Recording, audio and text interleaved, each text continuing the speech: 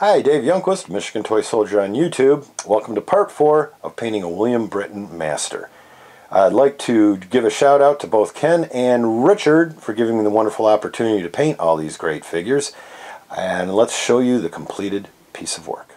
The hat was painted using Andrea flat black mixed with a bit of flesh color and some various browns to give it a nice weathered look.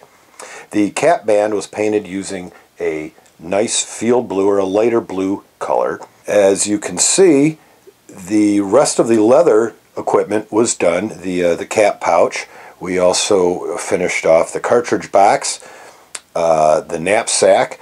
Canteen was painted using a very bright blue, again just to give it a little bit more appeal. Pants were shaded using various tones of darker blues and then highlighted, again mixing flesh into the base color to create a nice sandy beat up texture. And the shoes, or the brogans, were painted a flat black and then dusted and highlighted with various shades of sand and brown colors. Base painted in a burnt umber, then dry brushed with various sand colors, grass applied with a Vallejo dark green, and then various lighter green tones.